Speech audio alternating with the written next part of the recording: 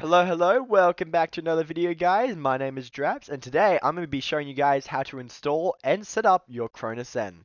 So the first thing we want to do is go to cronusmax.com/downloads. This link will be in the description and we want to download Zen Studio right here. So click this download file. While that's downloading, we also want to scroll down and download Collective Minds Firmware Update Tool. We want to click here and also download that.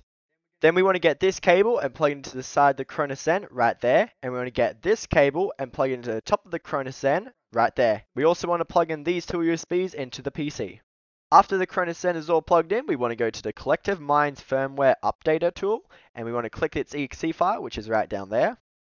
Now, don't be worried if it says no devices found. What you want to do is you want to flip your Cronus Zen, and on the bottom of it, there should be a little button.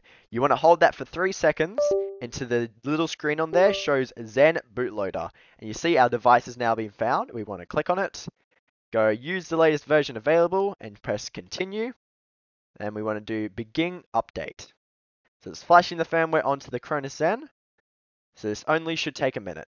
Now that the firmware has been flashed, we don't want to click start over, we just want to click this little X and we want to close this program. Now we want to click on the Zen Studio exe file, which is right down here. Now I already have it downloaded, so it should pop up on my monitor pretty soon. There it is. Now we want to go to the Programmer tool. This is where you can add all your scripts and mods for different games. Beware that some of these may be considered cheating, so beware of, the ban Hannah. So I'm going to scroll down and see if there's anything I want to install. Let's go with the Forza Horizon 5. So if you just click it, if you hold it and you drag it down there and you drag it into the first slot, here it is. And this is where you can obviously update, like if you're going to be using a controller, or mouse or keyboard. So shows you the accelerator, the brake. Then down here, it does the assisted brakes, traction control, auto clutch, semi-auto shifting, etc, etc. And this is where you can change. So I can enable, I can keep that disabled. And then what you want to do is you just want to go close. And to add this onto your Cronus Zen, you want to click this little button over here, which that will basically save it to your device so you can use it on obviously Xbox or PS4 or PC.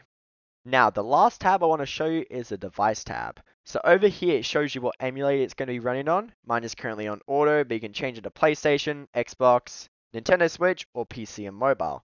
The other thing I want to show you is device monitor. So if you're going to be using a custom controller or a keyboard, what you can do is you can plug it in and you can test what equals what. So if I was to plug in my keyboard and press W, it'd probably equal Xbox One _ up. So this can be used if you're going to add custom scripts, etc. like that.